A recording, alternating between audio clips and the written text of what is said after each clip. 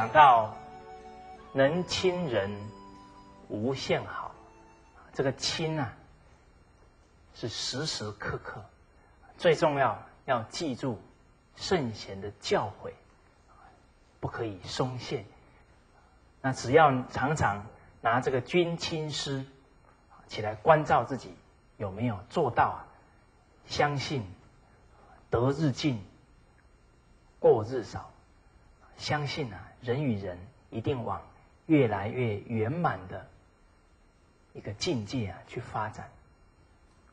那上一次也提到，只要领导者，只要父母、老师能够遵守君亲师，一定可以把员工、把孩子、把学生教好。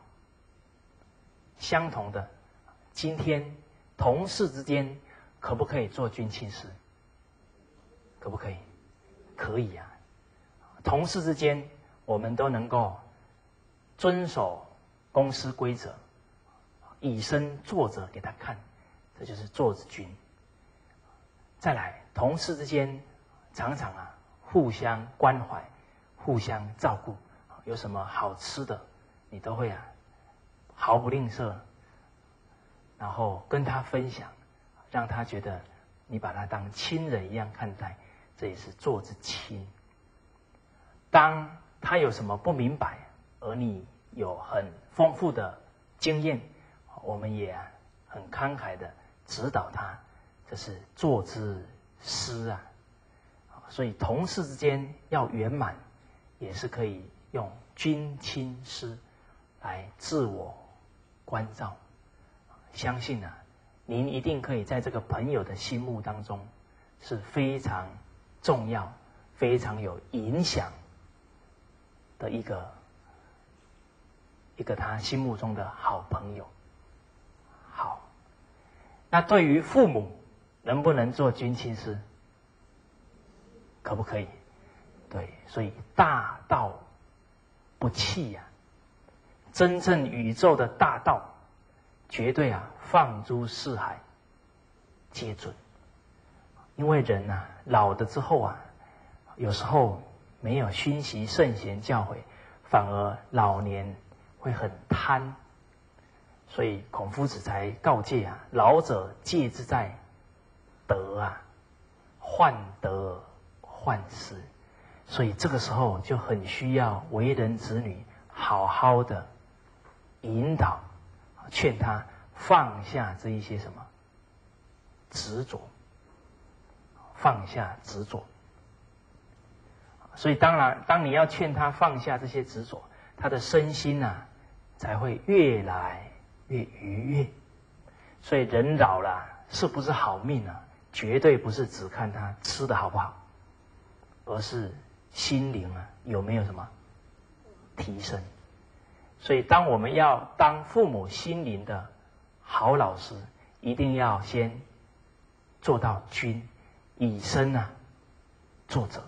不然呢，父母一定会说，你都这样了还讲我。再来，一定要尽心孝顺，那父母对我们的信任就怎么样？越来越高。当父母那么信任你，他要听谁的话？听谁的？当然听你的。所以你就可以适时的给予他们引导、开导，也是做之师。好，所以用君亲师时时关照自己言语行为起心动念，那就是真正时时亲近仁德，亲近圣贤，那就无限好，得日进过日少，不亲人无限害，小人进百事坏。当我们不亲近仁德之人，又是亲近一些小人那可能就会受到影响。所谓近朱者赤，近墨者黑。所以人对于这个环境的选择至关重要。那诸位朋友，您的孩子会不会选择良师益友呢？会不会？我们曾经跟初中生演讲，就提到有3个朋友一起出游到海上旅游，刚好遇到大风浪，结果船沉下来，幸好3个人祖中有德，没死，飘到了一个荒岛上，3个人在那里相依为命。突然在这个沙滩上发现了一个神灯。诸位朋友，看到神灯要怎么样？幸好他们有读过阿拉丁神灯把它擦一擦，结果这么一擦这个精灵出来了。他说：“主人，我给你们呢3个愿望不过因为你们有3个人，3除以3等于1，一个人一个。”结果这第一个呢，因为他是开计程车的，他说我每天呢早也开，晚也开，很辛苦我的愿望呢是可以有好几台计程车租给别人，我当老板。这个精灵说：“小事一件，咻！”他就回去呢当他的计程车老板。第二个，在超级市场当雇员，有时候还要3班轮值，半夜还要值大夜班。所以他说呢当这个也很辛苦，我希望能够自己拥有一家便利商店，我当老板请人家来做。这个精灵说：“小事一件，怎么样？咻，就回去了第3个人想了半天，平生无大志只求60分，所以呢也没想过要干什么，所以都没什么愿望，整天悠什么放任。所以他突然就想，我没什么愿望，不过这个荒岛也不错，但是我一个人在这里太寂寞了，我希望他们2个回来陪我。咻！有没有听到2声哀嚎？所以很多的孩子听了都哈哈大笑。我们就问他：“请问你旁边有没有这样的朋友，会把你拖下水？”突然这些孩子都左看看，右看看。你们有没有判断的能力？他们被我们问住了，也不知如何是好。我说你要有判断好坏朋友的能力，就要学什么？《弟子规》。《弟子规》是照妖镜，《弟子规》也是显圣镜。好朋友、坏朋友，一看便知道。只要用《弟子规》去衡量看看，他能够落实个3成4成都不简单。好，所以诸子之家格言有提到侠逆恶少，久必受其累。所以自己的德行还没有相当稳固对于这一些比较没有德行的朋友，我们要敬而远之。能不能骂他？不行。良人恶，极是恶，极之甚，祸且作。我们还是敬而远之，好好先修养自己的德行。这个外在的小人易防，内心的小人怎么样？难防。所以我们不能再认贼作父，现在要下定决心，绝不干这种事。我们认什么贼作父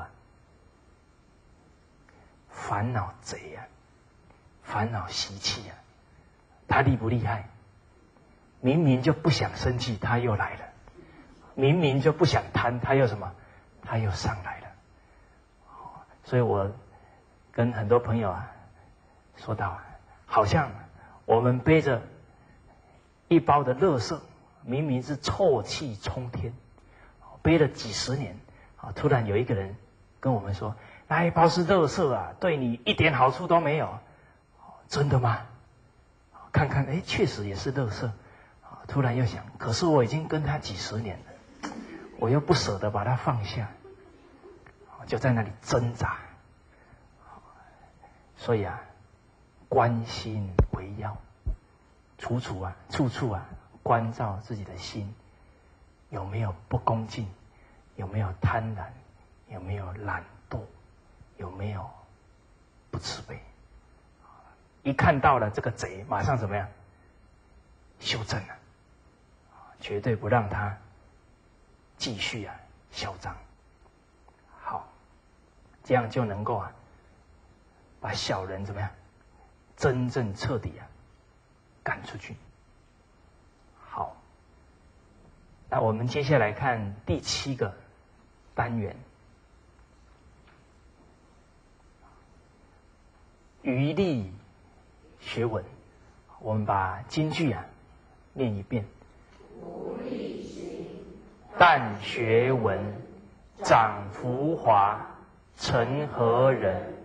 但力行，不学文，任己见，昧理真。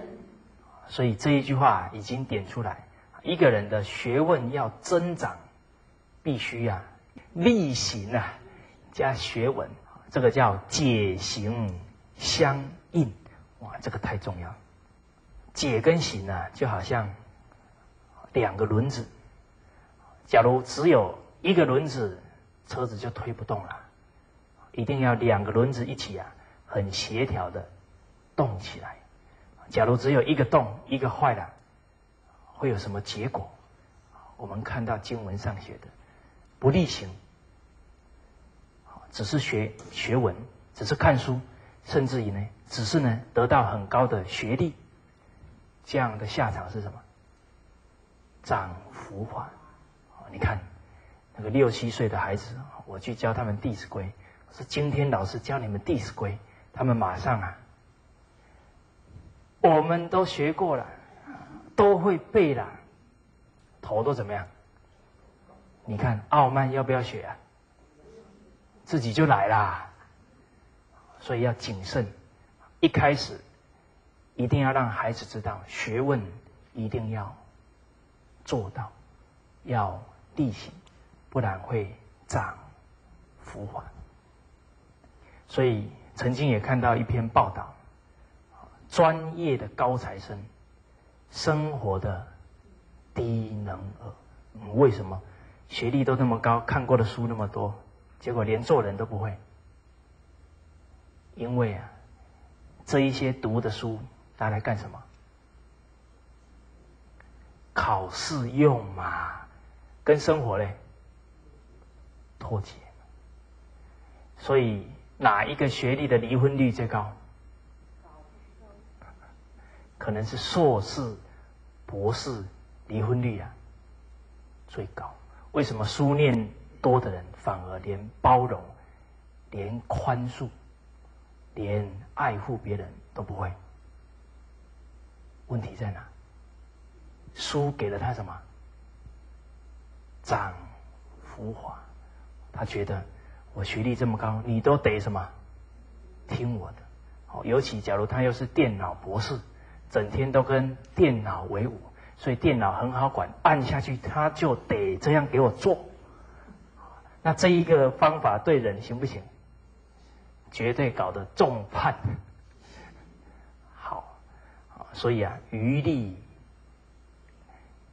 学文，学了文啊，一定要去力行，不然会长浮华，成何人？但是但力行，他也很认真，只要听一句啊，他就做一句。可是在这个过程啊，他没有继续学习，没有继续啊修正，有可能会任己见，昧理真。比方说，他学孝，他说要孝顺，所以爸爸妈妈交代什么事我就做，他爸爸叫他跟你太太离婚，好做。那不对啊！太太假如没什么过失啊，只是跟公公婆婆处不好，能不能把它修了？不行啊，这样没有道义啊！当你真的把它修了，这对你父母啊，可能陷他们于什么不义啊？到时候街坊邻居整个社会啊，又不知道怎么说你的父母了，因为啊，不教而杀，都没有好好教他，就把他以前是把他杀了啊，现在是就给人家赶出去啊，这个是很残忍的。所以你要学文，才知道啊，这个顺啊，是父母对的时候，我们要全心全意去做，让父母觉得，哎，你很懂事。当父母的方法不妥当之处，我们要顺势而为，当然不要马上顶回去，可以用迂回战术。等父母啊比较理智了，我们这个时候要赶快，亲有过啊，见是根，怡无色，柔无声。所以父母这个顺，绝对不是说什么都照做，但是他就没有继续读书，没有继续啊听这一些善知识讲课，他有可能就会任己见啊，昧理真。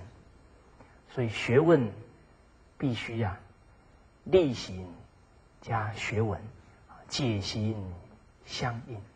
因为你行得越彻底，有帮助你理解，那你理解的越深，行的就越到位。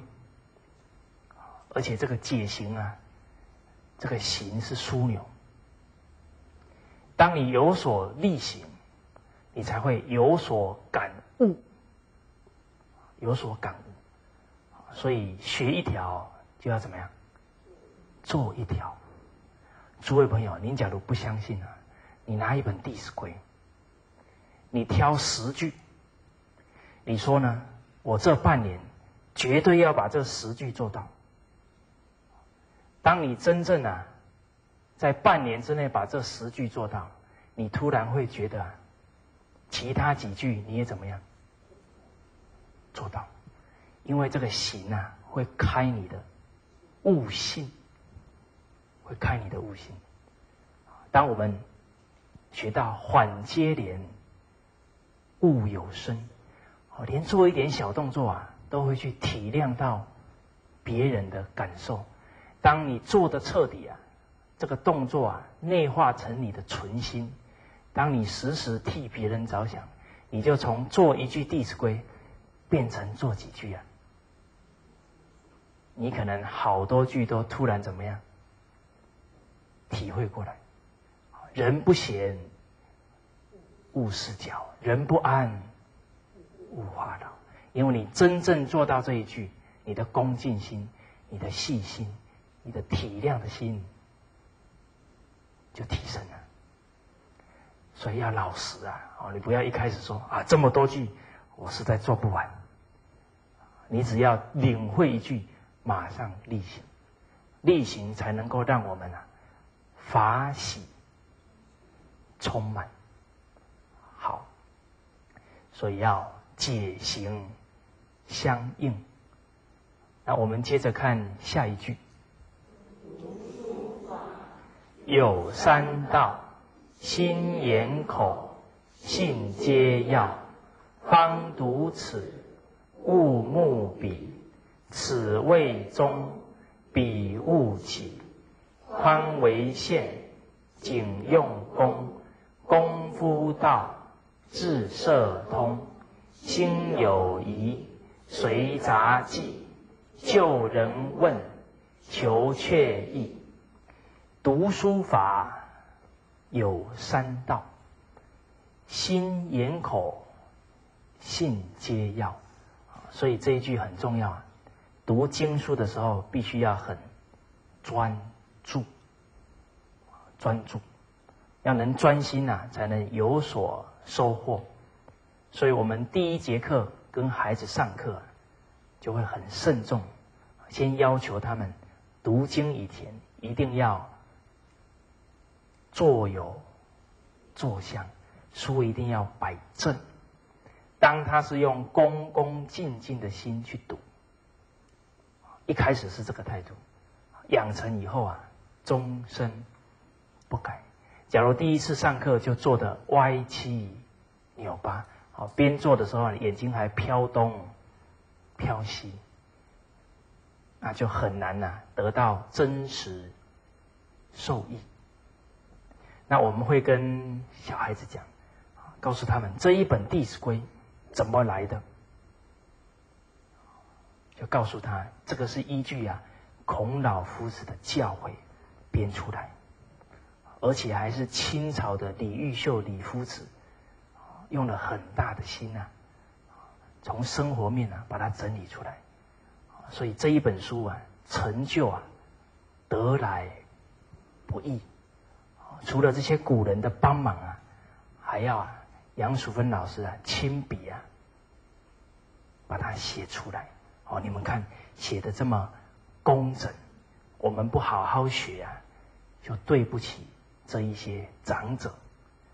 除了杨淑芬老师把它写好以外，还要从很远的地方把它怎么样运过来，才能交到我们的手上。我们要好好爱惜。所以有一次有一个小朋友把另外一个小朋友的书撞掉下去的。这个小朋友一捡起来赶快把书怎么样拍一拍。所以这个叫先入为主。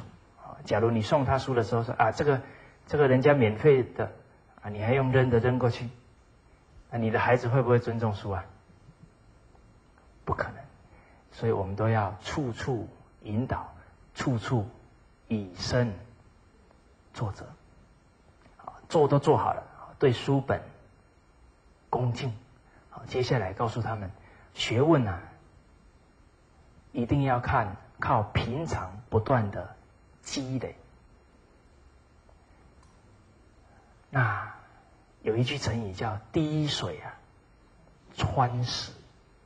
石头硬还是水硬石头那为什么石头这么硬，居然水可以把它穿过去？为什么？因为它的不断一滴接着一滴可能到10万滴、100万滴，甚至于更多的时候就能够把它怎么样穿过去，以柔克刚。所以这个滴水穿石就好比我们求学问，一字一句都要认认真真把它学好，把它读好。到时候你的学问就可以有穿石的什么力道。所以就告诉小朋友，我们这一只手叫滴水穿石手。每滴一滴石头快要被我滴破了。我的学问就在这一只手不断专注着指着我念的字当中每一个字我都把它记起来了，我都把它领会了。所以在读经当中我们都是叫孩子眼睛看书，手指着书，嘴巴跟着念，心也要在，心、眼、口还有手通通都要专注用上。再来，方读此，勿目彼，此谓中彼勿起。现在求学问也有一个很大的忌讳，但是现在人都很贪多，好像觉得多就怎么样一定好。那不见得，因为多就会乱。所以在《礼记学记》里面有提到一句教诲，叫“杂思而不训，则坏乱而不修”。一次让他学一大堆东西，也没有顾虑到他有没有囫囵吞枣，到最后一定会学不好，甚至也会觉得不想再学了。好，你看现在很多孩子一学3、4个才艺到最后的结局是什么？厌学。好，所以呢，学东西、求学问，甚至于求世间的技能都要专而不能杂。所以杨老师学一个书法，学了41年。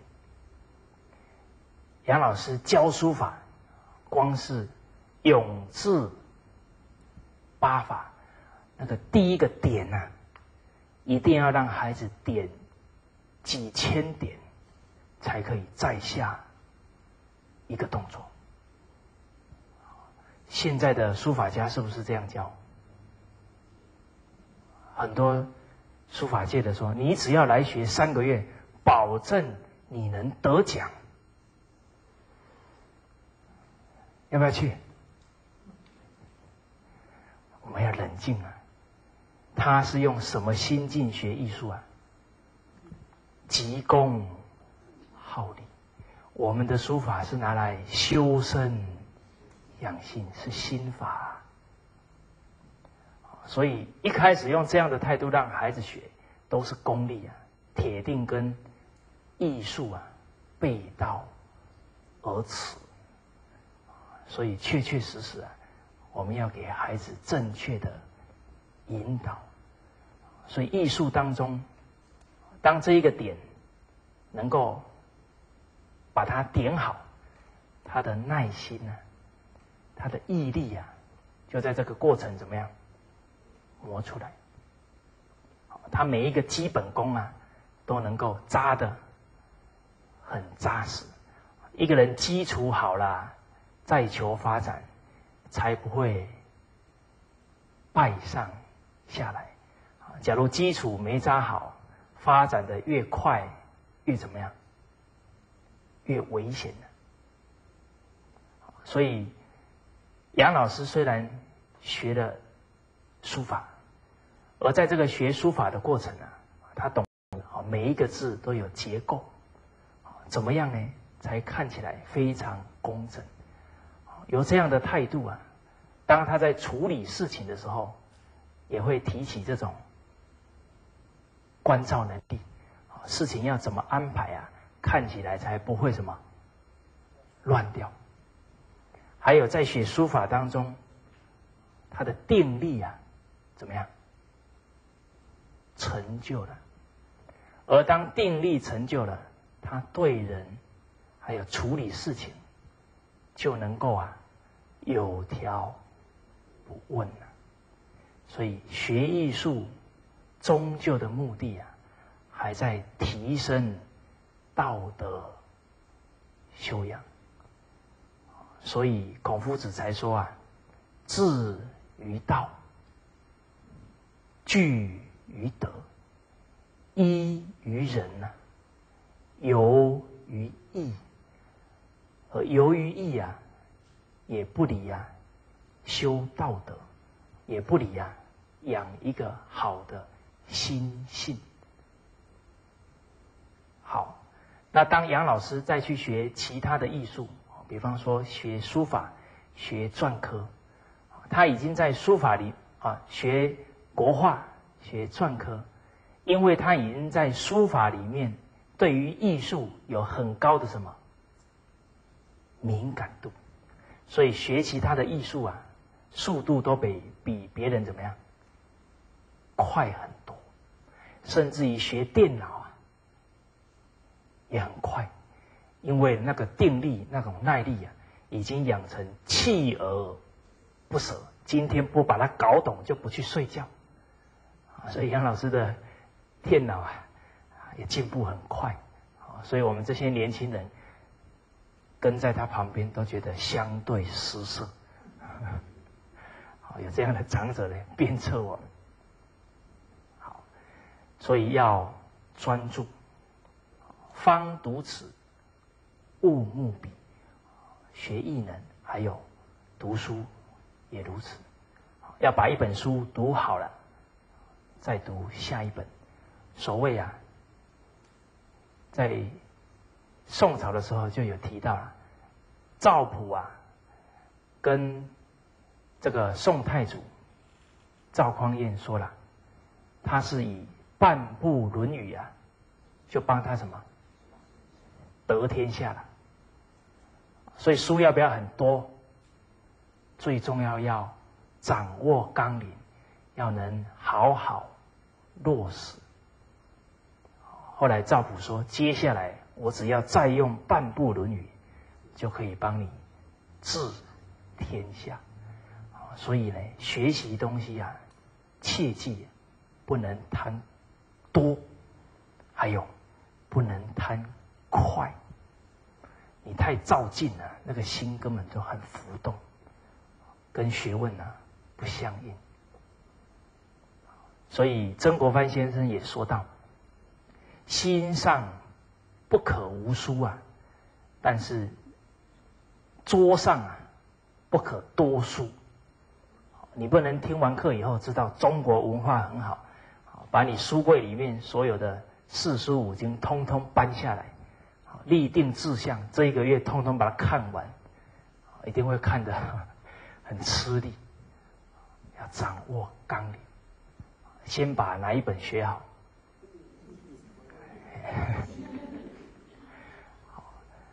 好，所以此谓中，彼勿欺。那很多人，他听完之后就说：“那我的孩子以后什么经都不用背，就背《弟子规》吗？”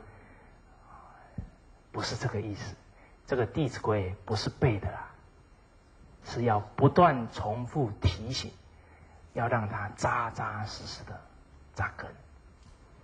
当他还有在念其他的经典，继续念《孝经》《论语》都可以念。但是啊，这种生活教育、德行教育，每一天都要重复提醒他。因为读经啊是训练定性，而《弟子规》啊是让他的言语行为能够循规蹈矩。当他循规蹈矩，跟这些经典啊就会暗合啊道妙。宽为限，谨用功，功夫到，智社通。所以啊，读书有所计划，但是你也不要排得很密啊，让自己很有压力。那宽为限，谨用功，要时时督促自己用功一点。但是假如学习的时候打瞌睡怎么办？在《三字经》啊有提到，头悬梁啊，锥刺股。这是古人用的方法，他把他的头发跟这个屋顶上的柱子啊绑在一起，等他打瞌睡马上怎么样？哇，整个头发抓起来，痛的都睡意全消。另外一个读书人是拿着一个尖尖的东西，假如打瞌睡的，马上往大腿怎么样？你不要教你的小孩哈。到时候说蔡老师教，古人啊有这样的一个决心啊。当然小孩你不能让他伤害身体，你可以教他打瞌睡的时候赶快啊洗个冷，用冷水啊洗把脸，可能精神啊就好一点。或者啊可以让他呢在书桌上摆一个孔子像，打瞌睡看到孔子不好意思，继续再读。方法因人而异，或者呢你家里已经有很好的读书风气，亲人之间互相啊督促提醒。早上谁先爬起来了，赶快叫其他的人起床。我们有很多老师他们早上起床都是放《弟子规》的读诵带，叫起床号。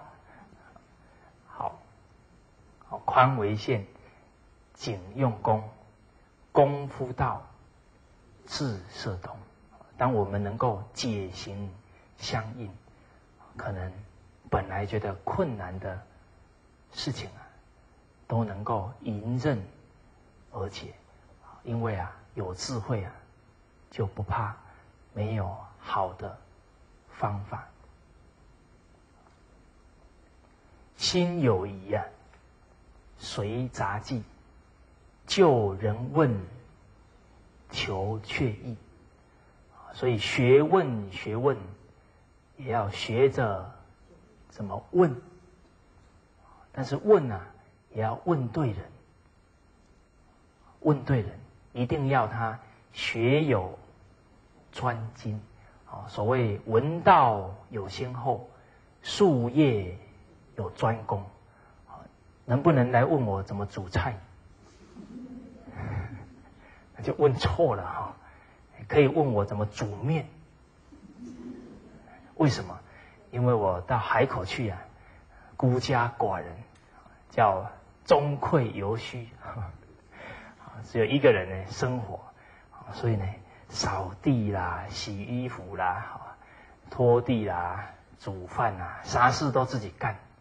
就在那个干的过程当中，突然祈老之感恩想到了谁？母亲真伟大。那在煮饭的时候因为每天都很忙，所以必须要强调效率，所以只能煮面。每一次呢烧了锅水，然后一些菜切一切，怎么样？全部什么？只要20分钟到30分钟就可以端出一碗面，上面再给它加一个芝麻酱下去，这样我就心满意足，叫知足常乐。所以在那一段时间就学着煮面。不过呢后来因为很多朋友聚在一起工作就比较没有去煮面了，大家会互相帮忙。好，所以问要问对人，要问对人。那很多朋友他有在问人的时候往往都会问那一些会认同他想法的人。有没有这个倾向？明明自己就很放不下，然后都去问那些很执着的人。然后就会觉得，你看我应该也没有错。所谓良药苦口利于病，忠言逆耳利于行。往往都很怕问那个一针会见血的人，而那一些反而都是真正能利益自己。所以心有疑随杂记，就人问，求确意。只要你肯有这一份学习心这一些有德行的人，有学问的人，他一定会不吝啬告诉你。那你呢疑惑越来越少，就好像乌云都怎么样散开了，就会心智清朗，智慧会放光明。好，所以是就人问，求确意。那我们接着看下一段经文，一起把它念一遍。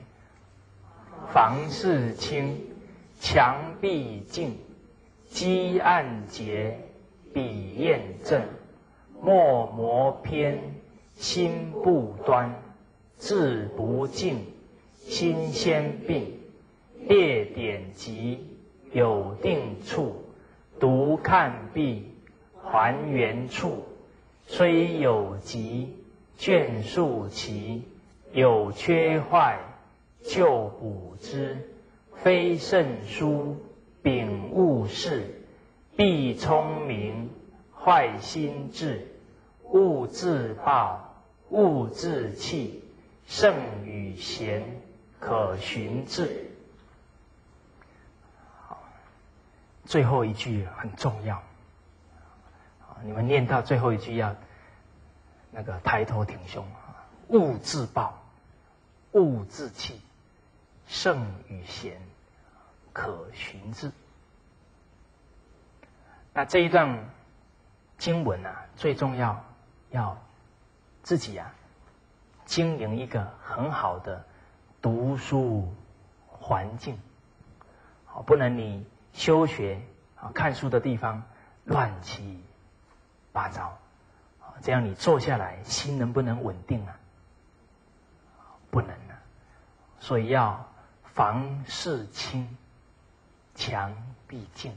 好，你一走进去啊，就会觉得很清净，很舒服。所以积暗结，笔砚正。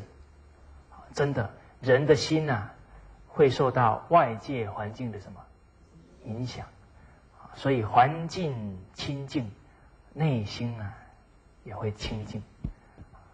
所以积暗结，笔砚正。所有的东西啊，也要物有定位。当你要用的时候啊，心才不会啊很纷乱，或者找半天。莫磨偏，心不端。所以其实啊，我们任何的举止都会影响内在的什么心境。比方说立端正，人在这样的状态之下，会不会胡思乱想？比较不会啊。假如呢，他是站侧一边呢，假如是站这样的，你就会觉得他的心在怎么样？不知道晃来晃去，不知道在动什么歪脑筋。好，所以你磨墨这样磨，好，跟磨墨放一边磨，一不一样？心境都会不一样。所以做什么要端正，不能啊歪一边，都会影响一个人的心境。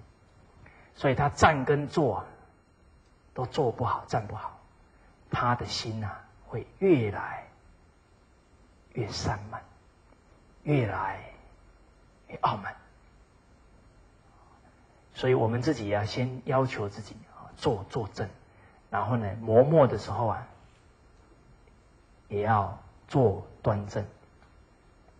好，所以墨磨偏，心不端，志不静，心先病。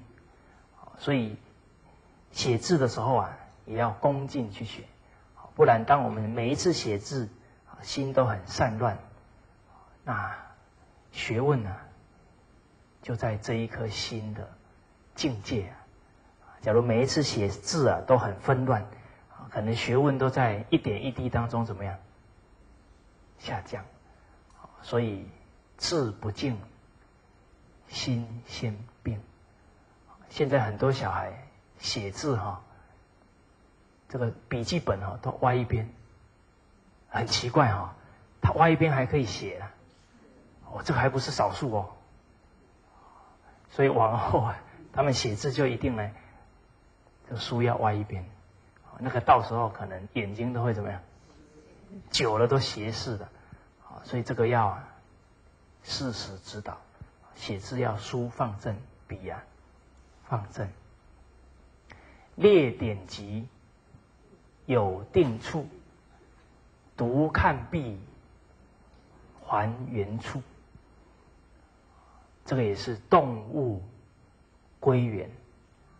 这个书本放在哪里把它放好，看完之后再放回去，下一次要看就很快可以找到。我们曾经去参观李炳南老师的书房，他的书房书籍非常多，每一本都摆得整整齐齐。好，虽有疾呀，眷属其，有缺坏，就补之。所以你放好之后，什么时候要拿都方便。然后对书也要很爱惜，有缺坏啊，要赶快把它这个补好。因为古代的书啊都不易得到，所以他们都倍加珍惜。一有坏掉的，赶快啊把它修补一下。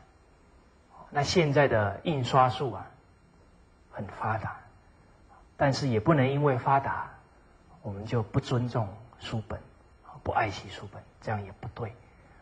所以我们可以做一些书套啊，让书啊不至于会脏掉。或者呢，我们做好这个书柜，让书的寿命啊可以用很久。这都是啊对书的爱护。非圣书，秉勿视，必聪明，坏心智。不是好的圣贤书啊一定不能看。因为啊我们也提到，宁可中年不读书啊，不可一日啊尽小人。这个小人不单是人哦，还指什么？书本。为什么宁可中年不读书，也不能一日尽小人？就好像啊一滴清澈的水，滴了一滴墨汁下去，咚，多久？可能不到1秒啊。你要再花多少时间把这一滴墨汁清出去？可能要10倍的时间，可能要100倍甚至更久的时间，都不容易。所以防止污染特别重要。所以要防自己的污染，也要啊防孩子的污染。好，所以也要有判断力。什么书啊绝对不能看。所以最保险的，一定要先读啊几千年印证真理的经书去看。好，那孩子呢看电视啊，绝对你要帮他把关，不能看一些污染的节目，一些杀盗淫妄的节目啊，这个我们要做好。好，勿自暴，勿自弃，圣与贤，可循之。所以呢，我们也要自我取喜，常常自我砥砺，要有信心。因为人之初，性本善。绝对啊，只要透过我们精进不懈，一定啊可以契入啊圣贤的境界。好，那当然啊，根本啊在信心。所以我们要对自己怎么样有信心，再来还要对谁有信心？对圣贤人要有信心，再来对老师有信心，你要对你自己的孩子有信心，你要对所有的亲友有信心，因为每一个人都有本善之心。还有也要对我们大方广文化公益网有信心。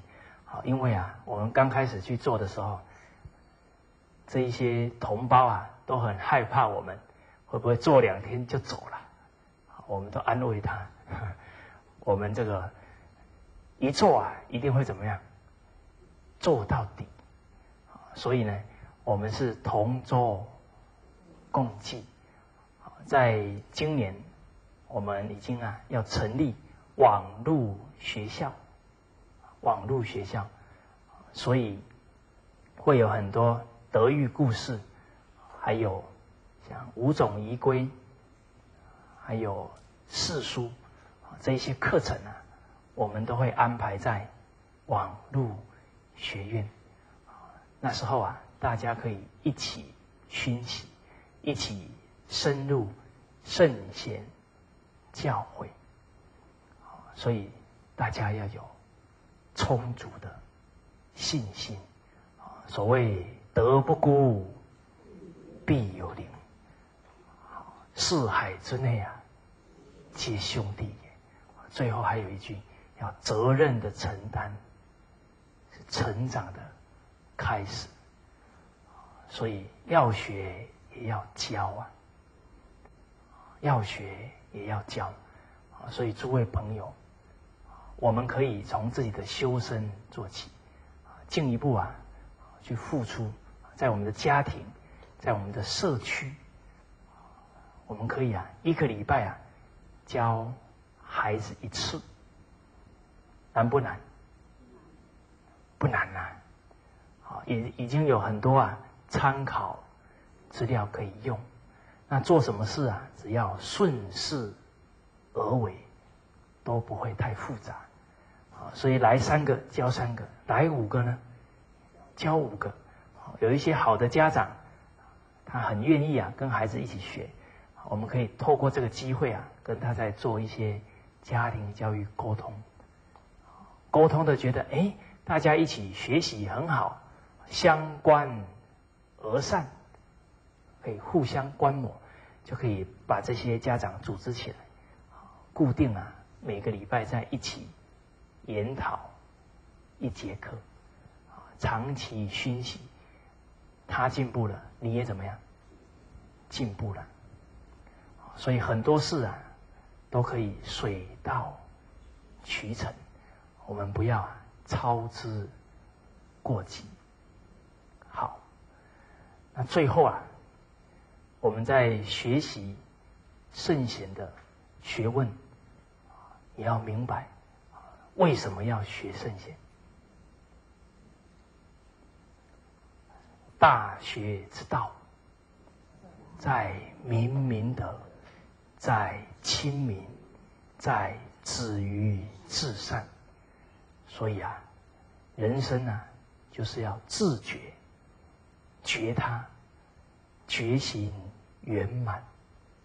明明德，就是让自己本有的本性善良能够彰显开来，所以是明明德。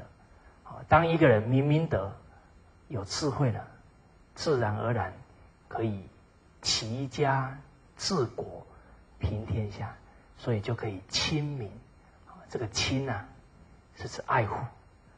另外一个意思啊，是心民，就是让我们身旁的亲友能苟日新，日日新，又日新。什么日日新又日新？思想、观念、德行。当我们呢不断提升自己，帮助别人，到了极点，到了鞠躬尽瘁，死而后已，就能止于至善。最后啊，以一句孟子的教诲，我们来互相期许。孟子说啊，君子所以异于仁者，以其存心也。君子跟人不一样的地方啊，就在他的存心。因为啊，君子以仁存心，以礼存心。仁者爱人，有礼者敬人。爱人者，人恒爱之；敬人者，人恒敬之。所以我们时时以仁以礼，以圣贤教诲存心，绝对会让德行不断提升，而且学圣学显会不会很痛苦？不会，因为一定会有更多的人爱护你，更多的人礼敬你。所以当我们能够不断用这个存心去面对身旁周遭的人，相信我们的家庭、我们的工作环境，甚至于我们的社会，将会越来越和谐，越来越团结。好，那这一节课呢就讲到这边，谢谢大家。